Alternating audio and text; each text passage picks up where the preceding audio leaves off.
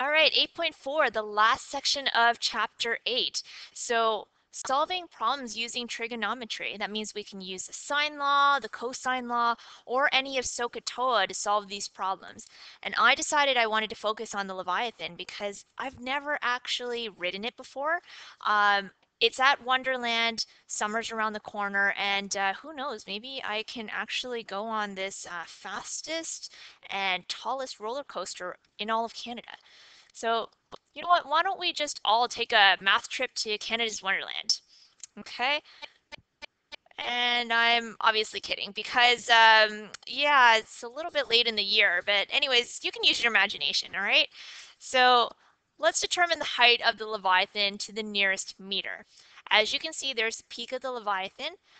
There's no way I can actually get up there and, drop a measuring tape down to someone on the ground. That's not going to work.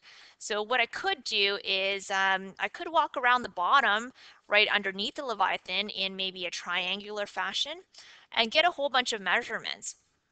So the 71 degrees, that can actually be obtained using something called the clinometer. Okay, so I'm taking a look at this and I see two triangles. I'm actually going to indicate them through a different color. And you know what? Why don't we just get rid of the background picture so you can see it a little bit more clearly?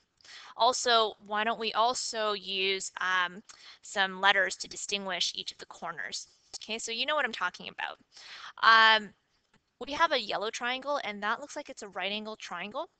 We also have a red triangle, which looks like it's not exactly a right angle triangle. They didn't indicate it. And I'm looking at the orange side in between. So I specifically made this orange because in these types of questions, we usually have something that both of the triangles share, and it's usually a side. That side is probably what's going to give me information from one triangle to the other triangle. Because I'm looking at the yellow triangle and I'm thinking there's actually not enough information to solve for the question mark. But there is a lot of information in the red triangle.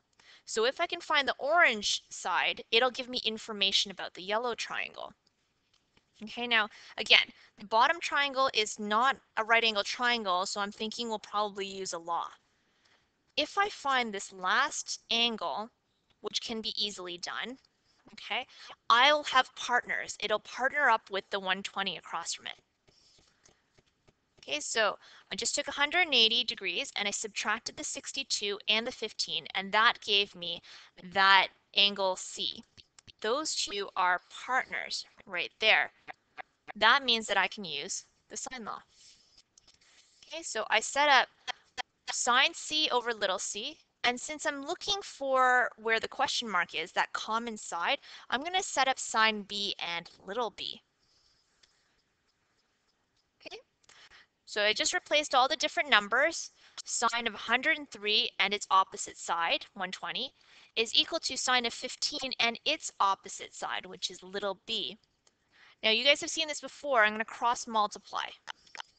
So b times sine 103 is equal to 120 times sine 15. Since b is multiplying that sine 103, I'm going to get rid of it and bring it to the other side so that b is by itself. And we do that through a division. Okay, and I'm going to divide on both sides, and that means these guys cancel out. So I get approximately 31.9. Now I'm missing my approximation dot, but you know that it's there. Okay, so again, it should be right here.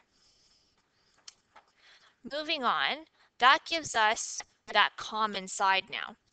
Okay, and that's going to be information that'll help me out with the yellow triangle now. So since it's a right angle triangle, I can use SOHCAHTOA. And since I'm looking for the opposite, I have the adjacent, because my eyeball is down here, that's where my angle is.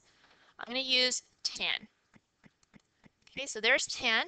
Tan of 71 degrees is your x, or in this case, little a, over 31.9.